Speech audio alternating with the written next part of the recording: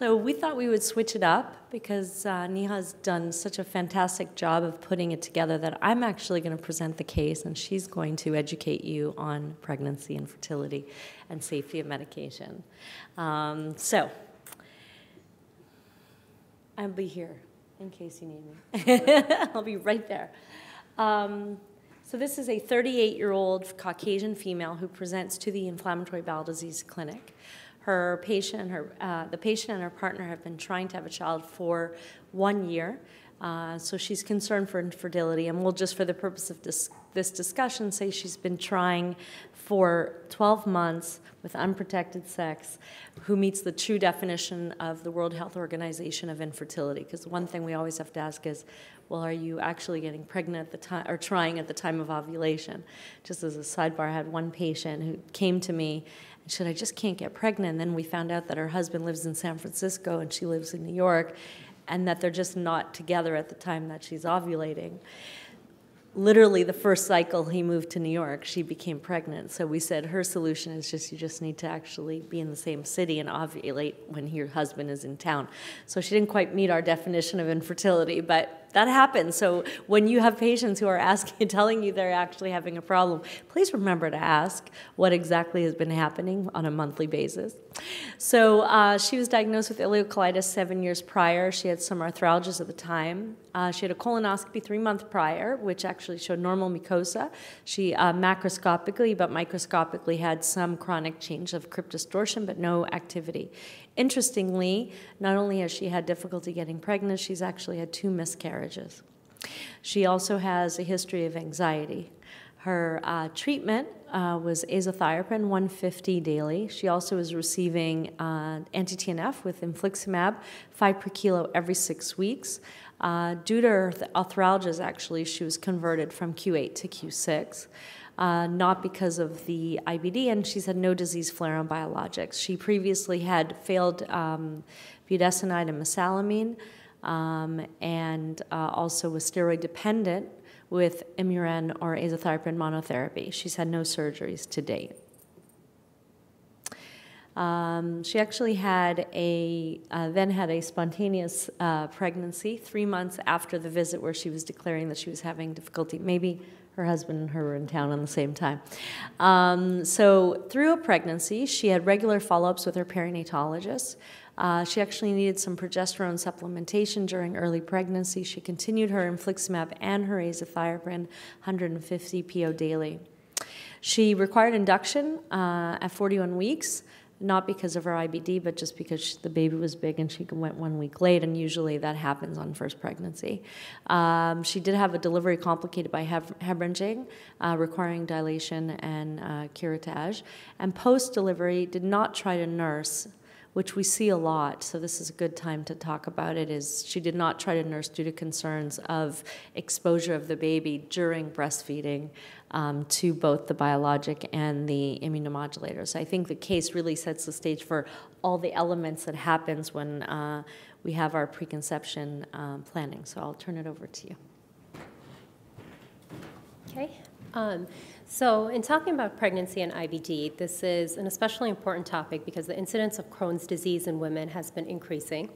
The diagnosis of Crohn's disease or ulcerative colitis is often made in the childbearing years, and fertility and pregnancy need to be addressed by gastroenterologists, as well as OBs, as well as primary care physicians.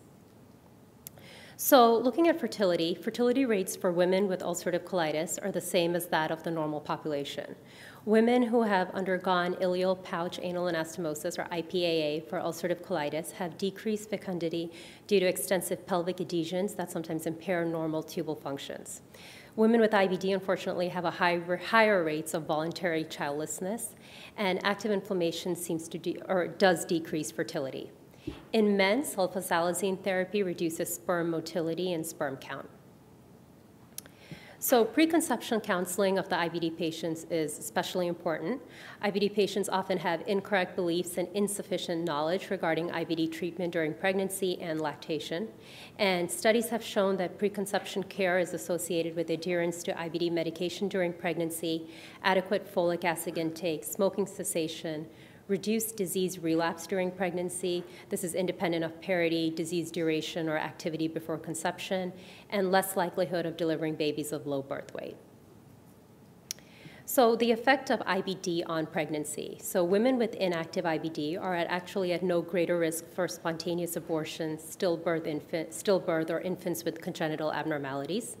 Presence of active disease, however, does increase risk for premature birth, and women with Crohn's disease may be at a higher risk for low birth weight infants. In looking at the mother, there is no increased risk of gestational hypertension or proteinuria in the pregnant mom.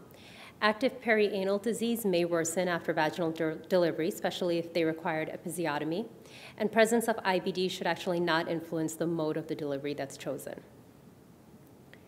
So, effect of pregnancy on IBD. Active disease at the time of conception is associated with continued or worsening disease activity in approximately 70% of women.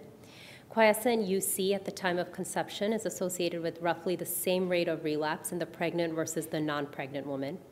And there's some data that shows that disparity between mother and fetus in specific HLA alleles actually leads to downregulation of the mother's innate immune system, and thus clinical improvement is experienced during pregnancy. Women that have been pregnant have had fewer resections and longer intervals between resection compared to the nulliparous women. So how do you monitor disease course during pregnancy? You have to be mindful of the fact that there's some laboratory markers that are off. So pregnant women will have increased ESRs, decreased albumins, and decreased hemoglobins. And in general, the guidelines recommend that clinical symptoms are more reliable for disease assessment than any of the lab parameters.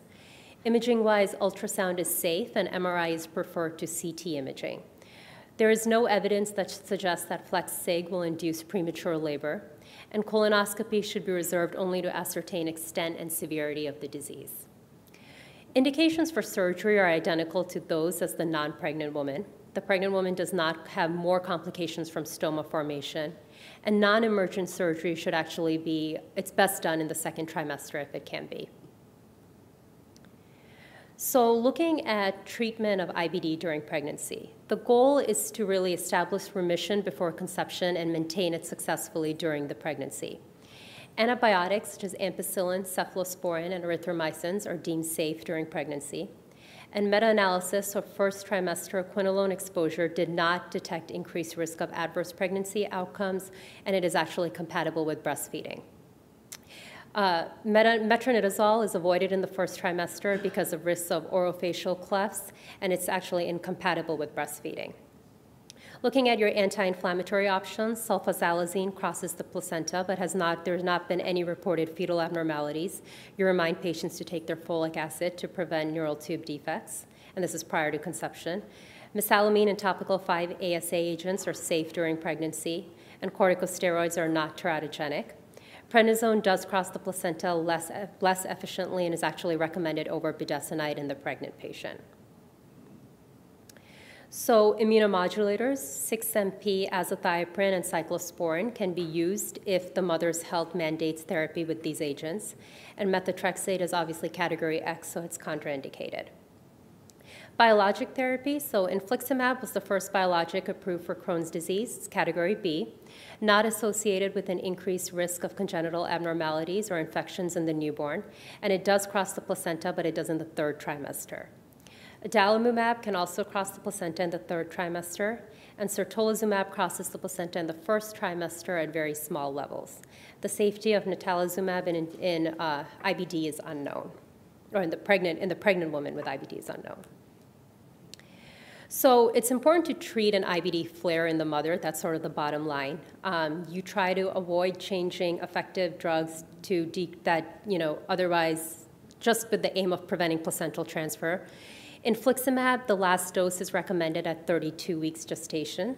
Discontinuing late in the second or early in the third trimester reduces transport across the placenta and lowers levels of serum infliximab in the newborn. Adalimumab, the last dose is at 36 to 38 weeks gestation, and dosing every other week may lead to flares if stopped earlier. Certolizumab is continued through the pregnancy, and no live virus vaccination, including rotavirus, is recommended for the first 6 months for infants exposed to any biologic except certolizumab. So sort of to sum it up, it's care of the pregnant IBD lady is an interdisciplinary team approach. The GI, the obstetrician, and the pediatrician have to be really involved. They have to communicate with each other. The GI manages the IBD, communicates with the high-risk OB and the pediatrician. The mode of delivery, like we had alluded to earlier, is a discussion between the OB and the patient, of course being mindful of active perianal disease or an existing J-pouch. And especially important for the pediatrician to remember is that no live virus vaccine for the first 6 months, including rotavirus. I think that's